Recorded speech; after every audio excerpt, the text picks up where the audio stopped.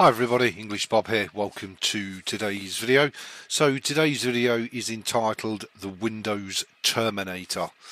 So far on the channel you've seen I've focused on two distributions.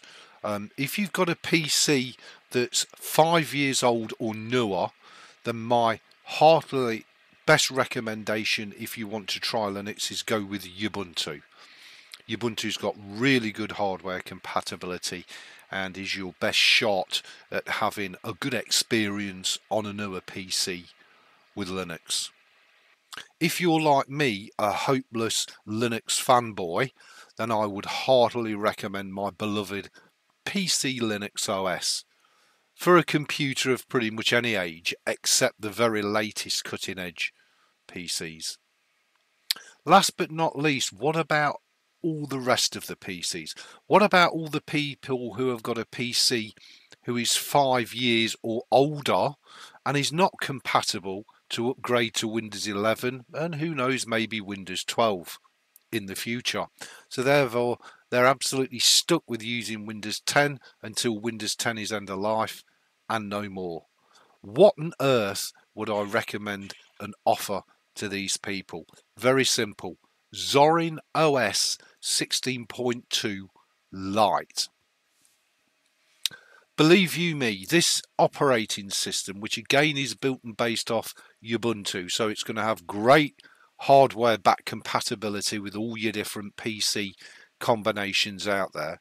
It's super fast and super lightweight. There are lighter distros out there than ZorinOS. There are arguably more fully featured distros out there than ZorinOS Lite. But believe you me, there's not a distro on the planet that is this light and has this level of polish. It's absolutely delightful. Now, for all those Windows users out there that want to come over to Linux but don't want to learn the Linux way, ZorinOS Lite is categorically worth having a look at. It looks like Windows, it has the polish and the quality of a Windows operating system, and it's instantly familiar. You have your little start menu down the bottom here. You have all your familiar known software settings. All your apps are stored in a nice, simple, straightforward stacked menu, which is familiar to anybody and everybody on the planet who's ever used a Windows operating system. Just click on the group that you want and click on your program. You're done. If you don't want to get in to the terminal, you don't want to get into keyboard shortcuts, you just want to install an operating system that's by and large going to be pretty compatible with your older PC, that doesn't have all the downsides of a Windows operating system. Do I really need to say it again? You know, the keyloggers, the spyware, the gazillion background processes, and one that will fly on your PC. It will allow you to do all your internet stuff, all your media, watch all your movies with consummate ease. Even with a really low spec PC, you'll still have a wonderful experience on ZorinOS Lite 16.2 for sure. Now, this operating system's drawback is very simple. It's only available on 64-bit. There's no 32-bit version available for it. But then again, I'm guessing if you're using a 32-bit computer in mid 2023, there are other options of operating systems out there that you can run, but maybe it's time you treated yourself to a really cheap 64-bit PC, because that opens the door to a wealth of operating systems which at the minute you don't have access to because of the 32-bit limitation. I'm not going to do a full tour and run round of ZorinOS Lite because I've already told you everything you need to know. It's simple and easy to install. It's an absolute piece of cake to update. It's all software app driven, so all you've got to do is scroll down to your software manager. It's just here, sorry. Click on that. All your software is available from a simple software manager. It's actually the GNOME software manager, but this desktop, for those of you that are wondering, is XFCE. It's very, very polished, very lightweight and very fast.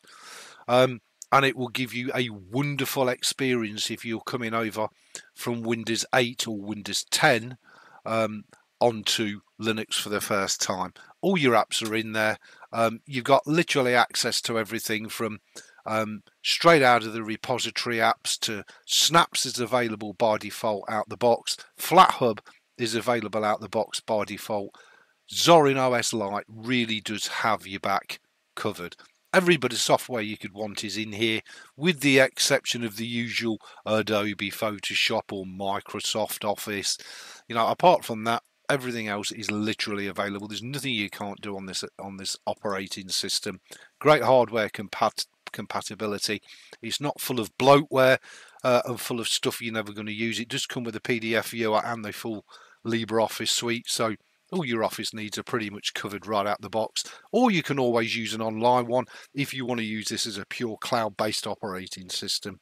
You can, of course, install Google Chrome, install GeForce Now and do AAA cloud gaming as well, even without an inbuilt graphics card, or an external graphics card I should say. You will need an inbuilt one.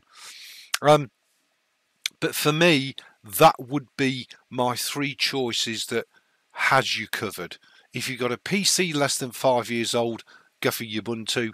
If you've got a PC that's older than 5 years old, go for ZorinOS 16.2 LITE.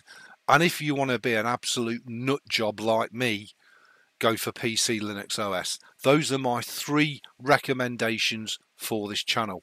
Please let me know if you've tried ZorinOS 16.2 LITE. Let me know your feedback, what you think of it. And hey, if we do get Windows users find this channel by accident and they watch this video, please post underneath any questions or issues that you may have with dumping your Windows 8 or 10 and coming over to Linux. Thanks for watching, everybody. Please rate, comment, subscribe, thumb the videos up or down. I will see you for another wicked English Bob video.